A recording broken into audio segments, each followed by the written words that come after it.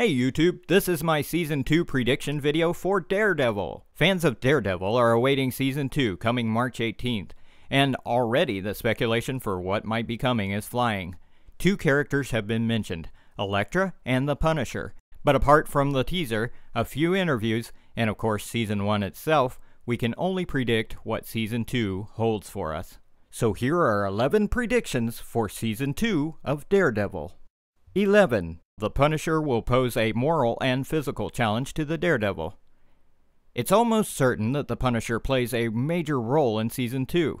The inner moral conflict of Season 1, where Matt struggled with the question of whether it is ethical to kill an evil man, the Kingpin, is strained by the arrival of the Punisher, who is always killing evil people as quickly as possible.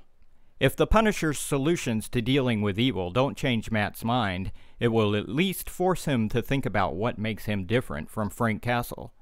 In the comics, as it is with the show, that's what provides the dynamics to their relationship. 10. Matt Murdock and Elektra will have about the same relationship as they did in the comics, both past and present.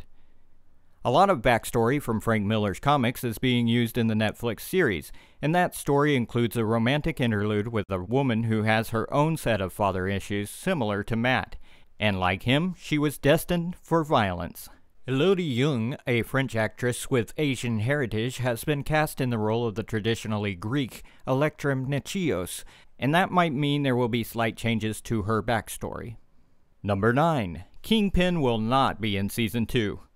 One of Season 1's most valuable players was Kingpin, played to perfection by Vincent D'Onofrio. Only the first season footage of him has turned up in the teaser for Season 2. But Season 1 was stronger for having a good ending. Seeing Kingpin in custody of the state and having him get out of prison so quickly after the efforts employed to get him there would ruin that ending. Although, having Kingpin get away would give weight to the Punisher's likely argument that Daredevil should have killed Kingpin in the first place, but bringing Wilson Fisk back would steal the focus from Elektra and the Punisher. But I wouldn't be surprised if Kingpin puts in a cameo appearance, just don't expect him to be the main villain in Season 2. Number 8. Claire Temple won't be on screen so much in Season 2. The compassionate and passionate character played by Rosario Dawson is the glue that holds Netflix Marvel's Daredevil show together. With people like Matt, Jessica Jones, Luke Cage, and Iron Fist always needing medical attention off the record, it's a good thing Claire Temple is on duty. Or, off. She is confirmed to be returning in Season 2, but her romance with Matt will likely be put on the back burner since we have the Elektra-Matt-Karen triangle already.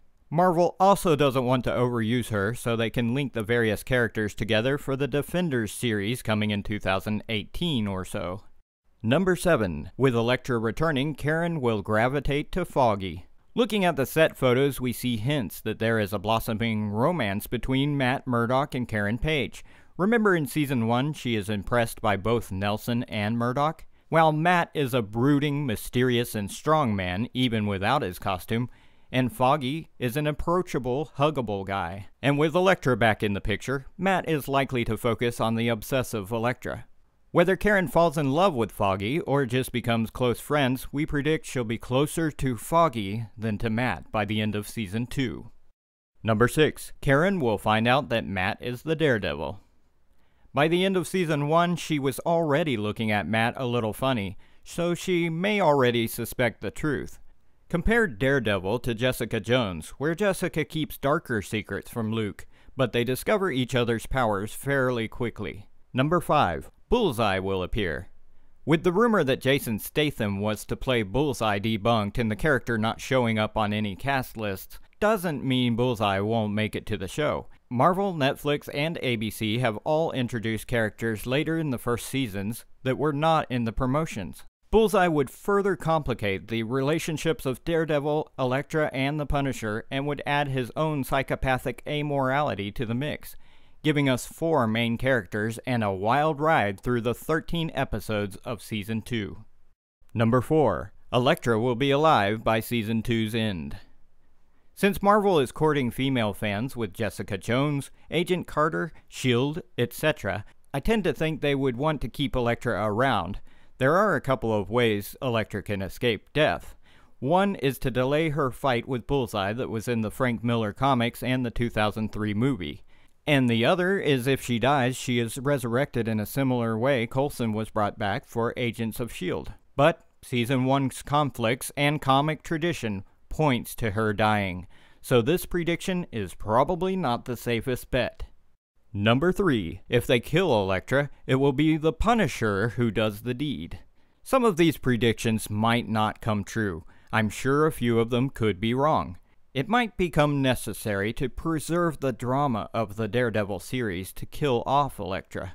Jessica Jones is well known for doing away with characters that don't deserve it. Rest in peace, Ben Urich. The Punisher could be the means of her death, just to shake things up and try to keep viewers off guard, or to add tension between the Punisher and Matt.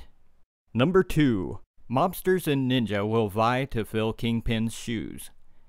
Strong hints in Season 1 show us that the Hand, a ninja mafia of sorts, live in the shadows of Daredevil's world, and they were also featured in the comics and had connections to Elektra.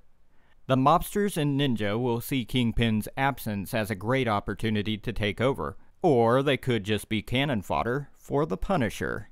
Number 1. The Punisher will be imprisoned by the end of Season 2. According to showrunner Doug Petrie, taking lethal justice into your own hands in America 2015 is tricky, or 2016 for that matter.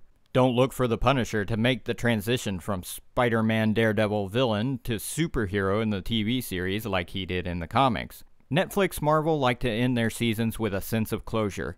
The Kingpin was jailed, Kilgrave is dead, and Frank Castle is sure to follow in the footsteps of one of those two. Well, that's it. Like and share this video, and don't forget to subscribe.